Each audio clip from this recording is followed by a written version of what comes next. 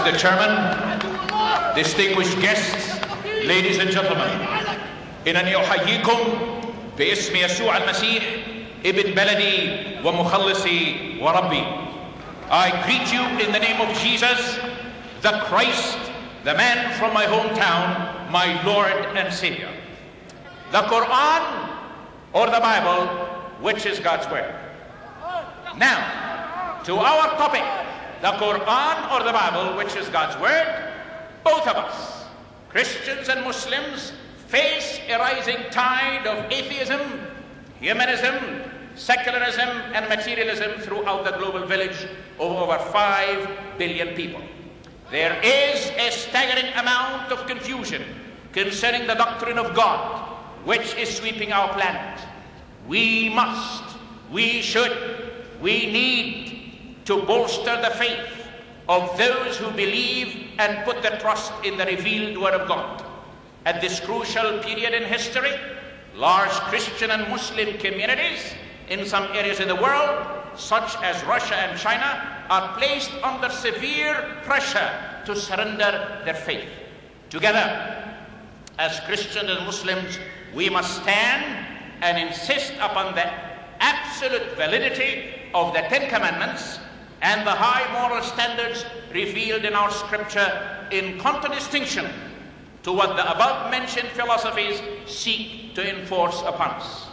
While in mainland China a few years ago, with my associate Mr. Sparks, who is with us this evening, I was urged by our true leader, who had been born in China from missionary parents, if the Chinese ask you, don't tell them that the West is more advanced than they are.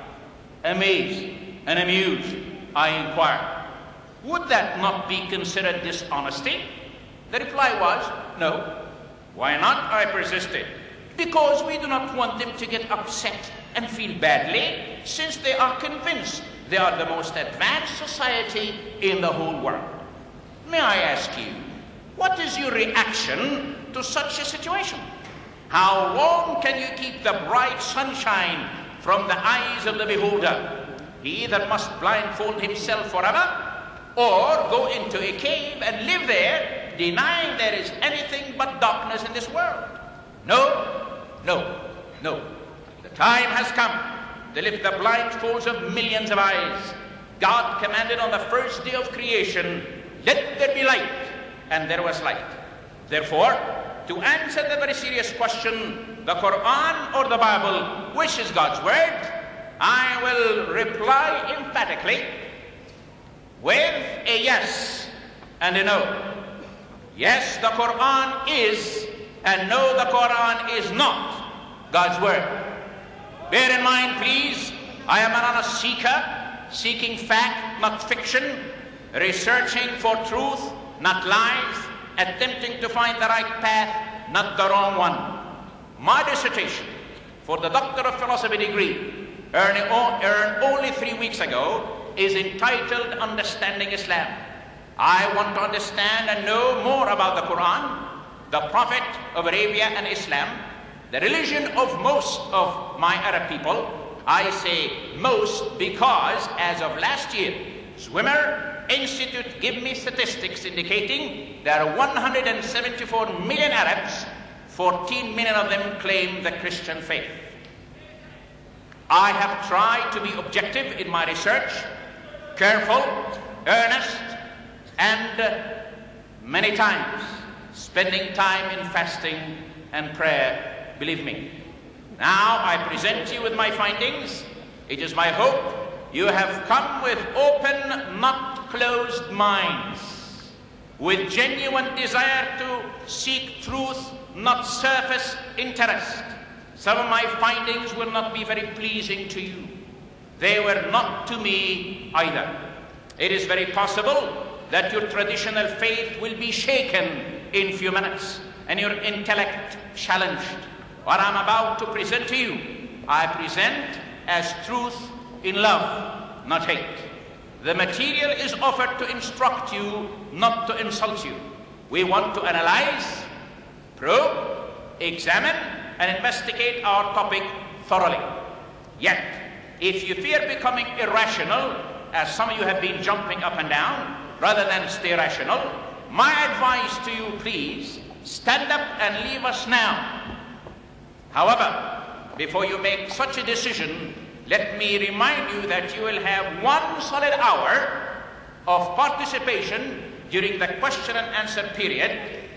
Take notes, write your questions, and we'll try to answer them. We are holding neither a boxing match here nor a circus. You can go to the cinema or theater if you want to be entertained. Rather than disrupt the scholarly and historic discussion, Mr. Deedat and I invite you, please vacate the premises and leave us alone in peace. The Sunday Express has a motto which I saw from the room of my hotel on the billboard. It says, "When everything fails, men use their brains." Yours truly is a peaceful man. Even the name of my first son is called Salam, which makes me Abu Salam in Arabic. Back to our Chinese story. Since 1976, China has opened its doors to the outside world, and the Chinese are convinced now that there are other nations who are socially, scientifically, and technologically more advanced than they. To use their own popular saying, China has finally stood up. In other words, China is seeking to catch up with the rest of the advanced world. Even the Soviet Union are now excited about glasnost, openness, and perestroika restructuring after decades of suppression, thanks to Mr. Gorbachev. Stalin is now recognized for what he was, a murderer of 20 million of his own people. Now, the Muslim world has been convinced for centuries that their religion is the best and the Quran is the last testament. If this is true, not fiction, authentic documents, not borrowed truths mixed with tales, why then are Muslim governments so terrified of the freedom of religion? This freedom is available to citizens of every industrialized and Christianized country, but denied in theirs. Why did the United Arab Emirates last week in Sharjah denied me interest to preach in a church there for the past week? Mr. Deedat, to my knowledge, has never been denied entry to any Christianized or industrialized country in the world. Why have they built a formidable wall around their borders, mightier than the wall of China and the Berlin Wall? Why is a human being denied citizenship in Saudi Arabia if he is not a Muslim? We know of the Iron Curtain, bamboo curtain, but few seem to recognize the Muslim curtain. Why do women and children fare so poorly in most, thank God, not all Muslim countries? Discrimination and prejudice are constantly the targets of the preaching of Islamic sheikhs and mullahs, but not practice. If truth is superior to a falsehood, then the only fear one should experience is fear itself. If Muslims actually feel something about these matters, I would like to suggest they look into the truth that we are about to share with you. Anyway, I have a dream. I have a dream.